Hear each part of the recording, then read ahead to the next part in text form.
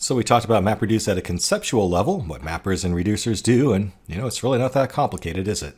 So let's talk about a little bit more depth about what's actually going on under the hood when you run a MapReduce job on a Hadoop cluster. So let's go back to that example that we used in the previous lecture.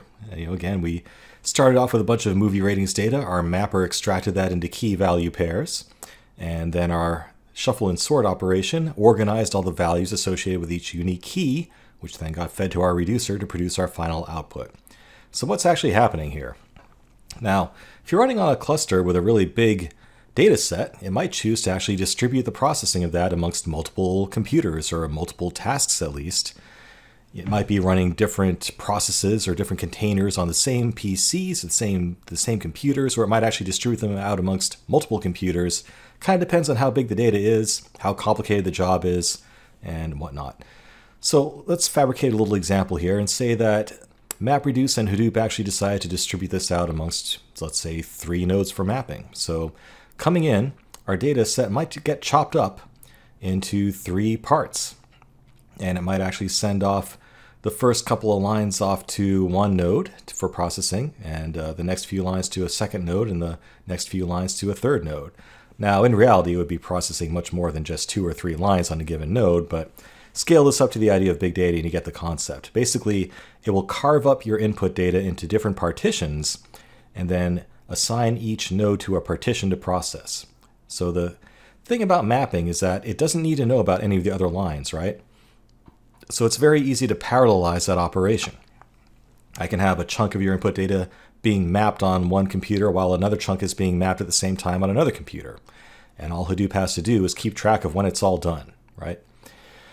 So after that, that gives us an opportunity to distribute the processing of our mapping, of transforming the data, extracting the information we care about, and building these key value pairs.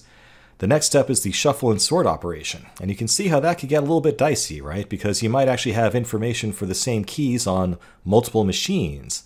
And also those all have to be gathered together and sent to a specific key that will be sent to a specific reducer later on. So you can see that, we have ratings from user ID 196 spread across 2 different nodes here, and those both need to get aggregated together as part of the shuffle and sort operation.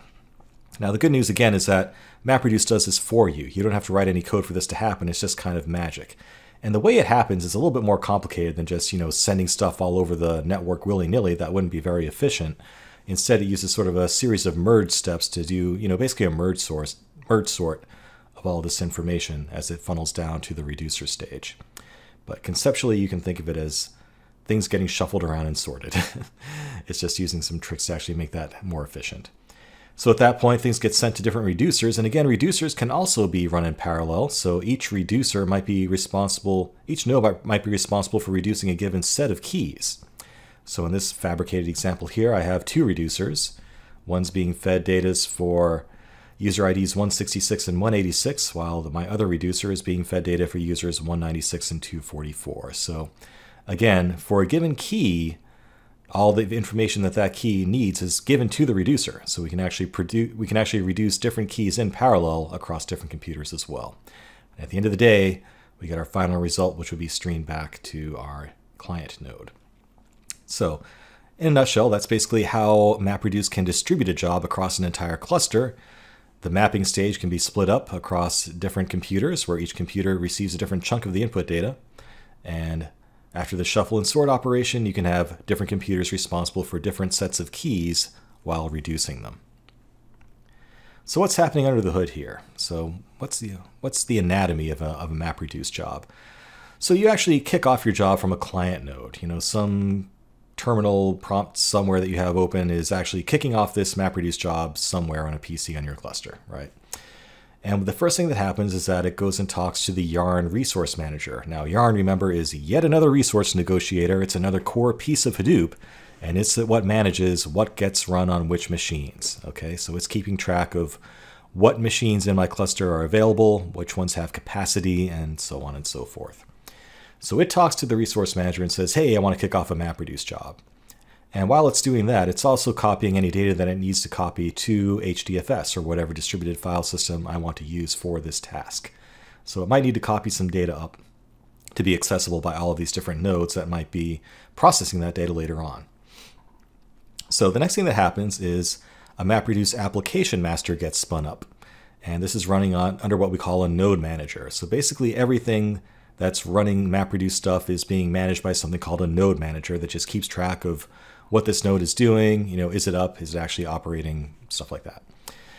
So the application master is now responsible for keeping an eye on all the different individual map and reduce tasks. And it works with the resource manager to actually distribute that work across your cluster. So let's imagine that we have two different machines in our cluster here, apart from our resource manager.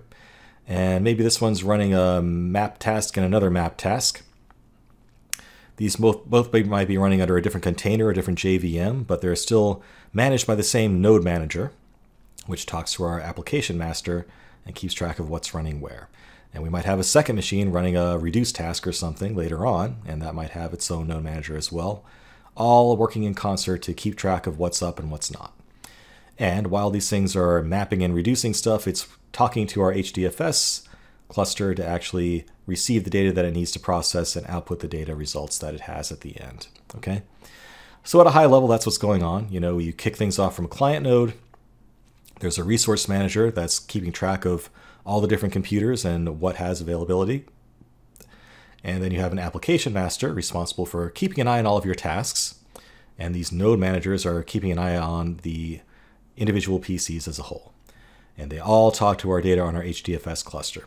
One other thing worth talking about is that when your resource manager decides where to actually launch a given mapper or a given reducer, it will try to actually make that run as close to the data as possible. So let's say I'm running a mapper for a given subset of our input data.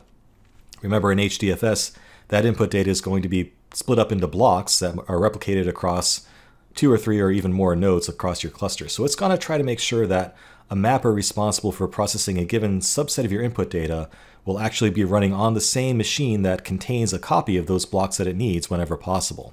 And if that's not possible, it will try to make sure it's as close to it in the network as possible. So it does a lot of work to make sure that you're not sending stuff over the network when you don't have to. And that's part of what MapReduce does for you.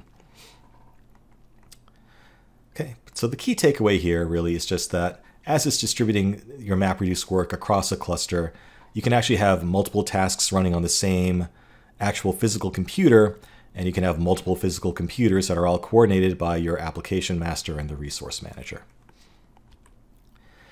So let's talk about mappers and reducers in more depth. We kind of hand-waved that they are just functions that do stuff, that map things and reduce things, but how does it actually work?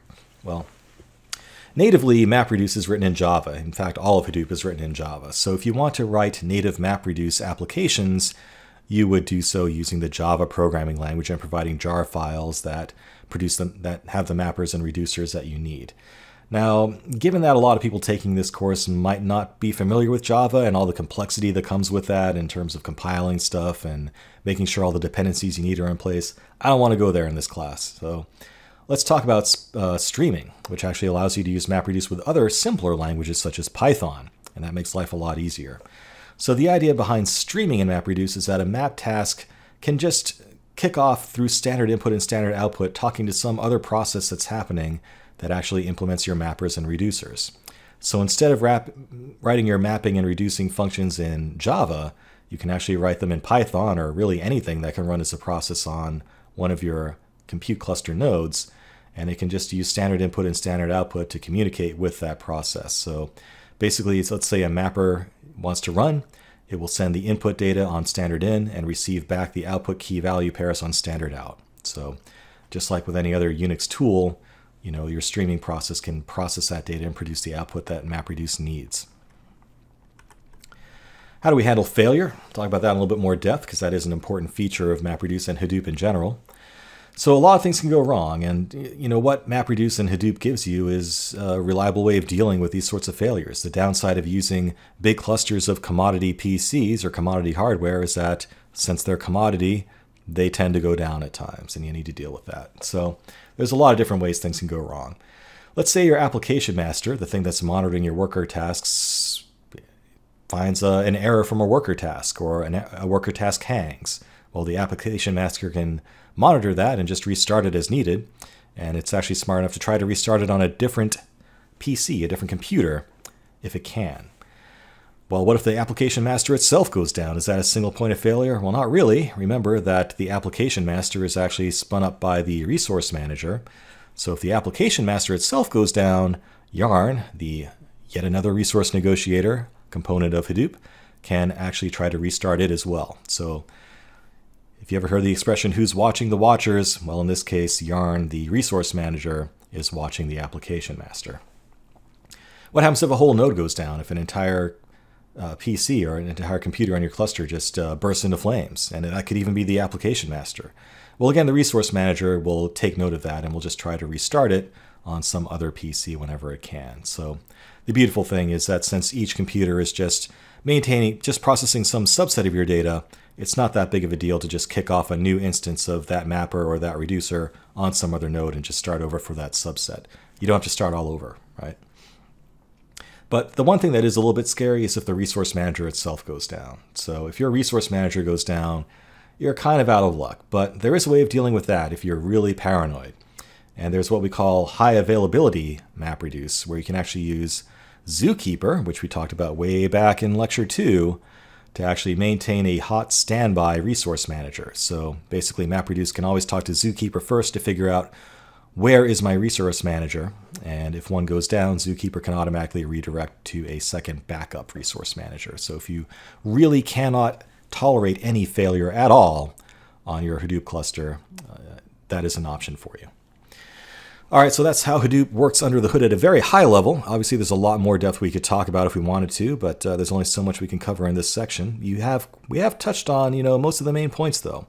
The only things that we haven't really talked about are, let's see, counters. It's actually possible to maintain a shared count across the entire cluster from your MapReduce programs. Just tuck that in the back of your head in case you ever need it.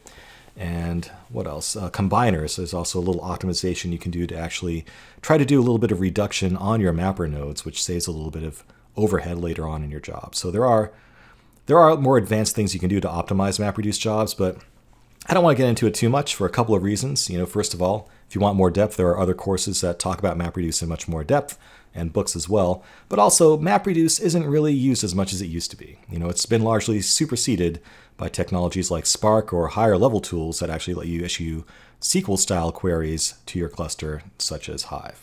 So MapReduce is still kind of one of the fundamental building blocks of Hadoop, so it's worth understanding. But in this day and age, there are probably better options for actually coding up jobs like this than going to MapReduce directly. So let's take a look at another real example next and actually get into some actual code in our next lecture and see how MapReduce actually works at a coding standpoint. We'll do that next.